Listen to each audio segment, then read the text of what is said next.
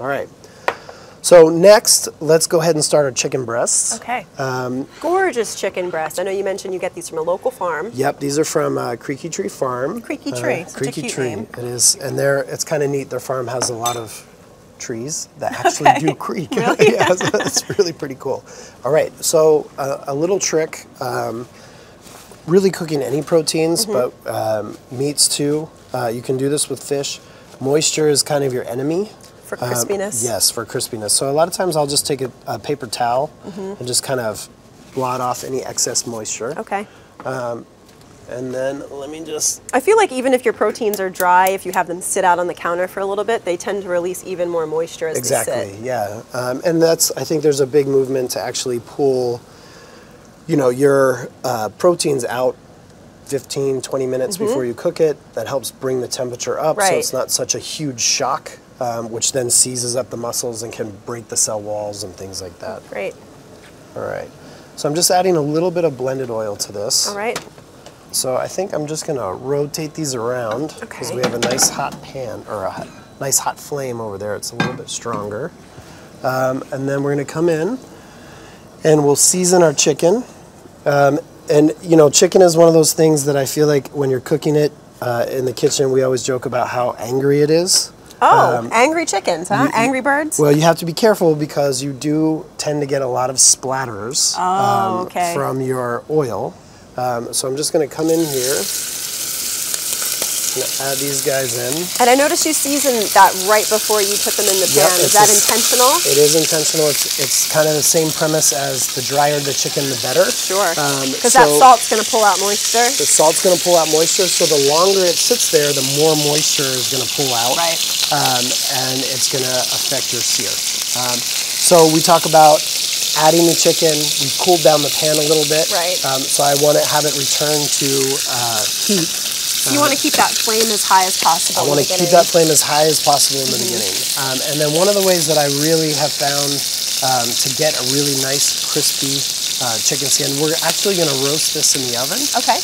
But as this pan sits here, one of the things I'm going to do is I'm just going to baste this with oil. All right. So you start cooking it from the other side. From the other side. From the get-go. And also because it's going in the oven, that oil is going to coat the whole thing, which helps promote even cooking throughout the whole thing. And even help get that a little brown Exactly. Beautiful. So now you're going to cook that skin side down the entire time? Yes. And that's kind of the way that I found you can get the best skin.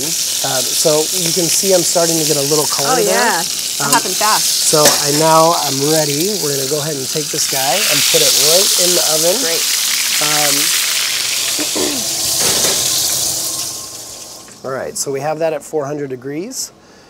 I'm just come and take a look at our chicken, see how we're doing.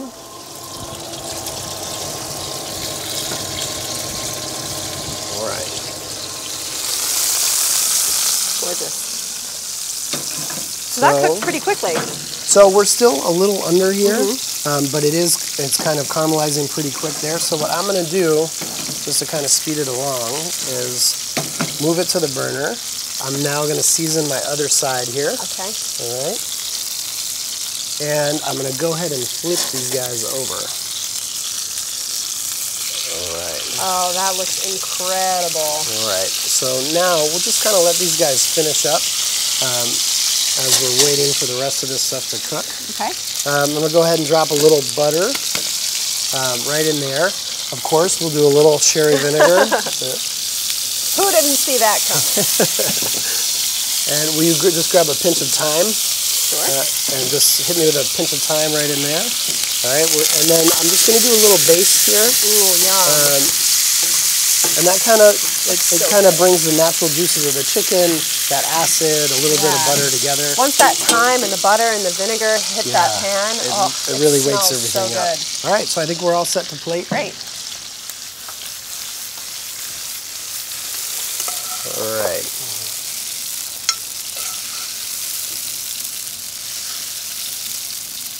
All right, so we got our spätzle down there. Beautiful. The carrots really thickened up nicely. Yeah, and they're glazed up really nicely. Yeah. We'll come right in here. And this is kind of fun, I just kind of think of the way my mom used to do it. Yeah, this is so homey. I was just thinking. So over here I have just a little, this is a little red mustard green to kind of bring it all together. I always love to garnish with a little fresh greens. And we'll come right in here. We have our chicken. Wow. And we are all set to go. This is great.